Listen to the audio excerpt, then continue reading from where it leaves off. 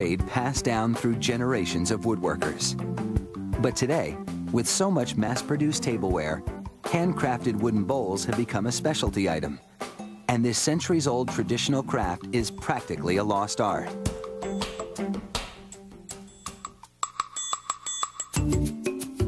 Each of these exquisite bowls is made from a solid piece of hardwood: beech, maple, walnut, or cherry.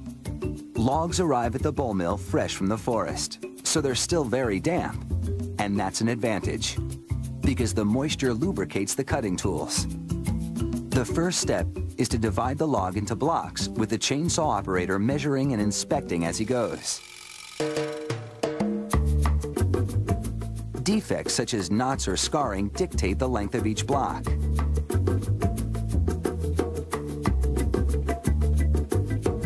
Any cracks or other flaws are marked with a red crayon.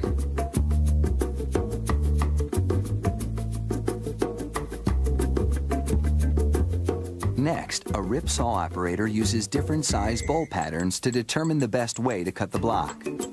The goal is to get the biggest bowl size pieces possible without including any defective wood.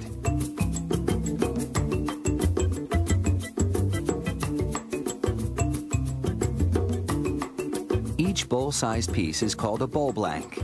This block is large enough to yield 3 blanks, each of which will produce a 17-inch bowl and a series of progressively smaller bowls that nest inside it.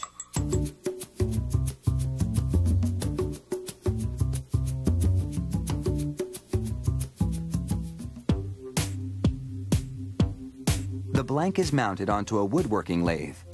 From this point on, production is entirely dependent on the lathe operator's skill.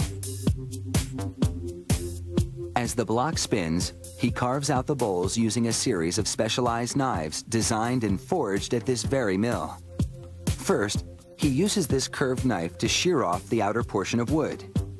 It takes great expertise to know exactly how to angle the tool and when to pull it out and release the wood shavings and prevent a jam.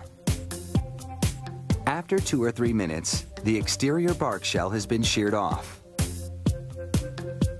The bare wood that's left represents the outside of the largest bowl that he'll mill from this blank. With a finer blade, he sculpts the wood to just the right thickness and smooths the surface.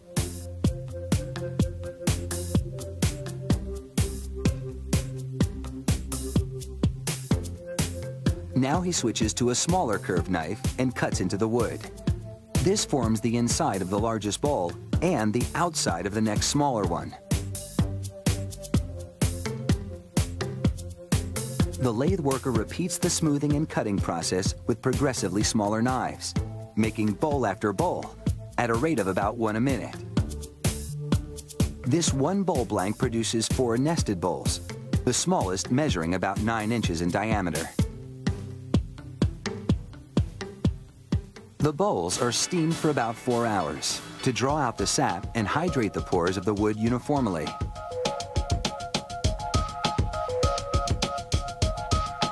Once a bowl is dry, about a month later, workers even out the top rim on a sanding table. Then, using a belt sander, they smooth the outside and inside surfaces.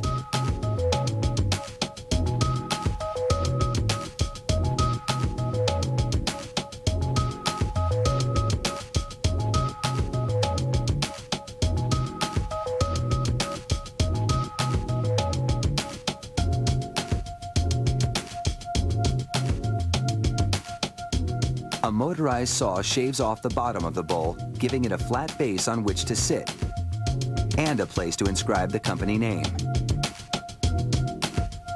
Businesses can order custom-made bowls featuring their company logo. Artists burn the design into the wood or paint it on.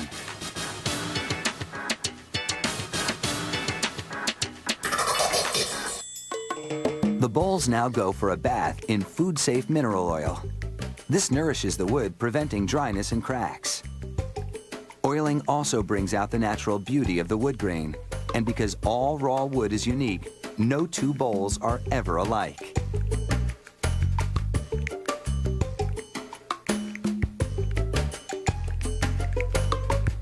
Up next, high-tech production at a chain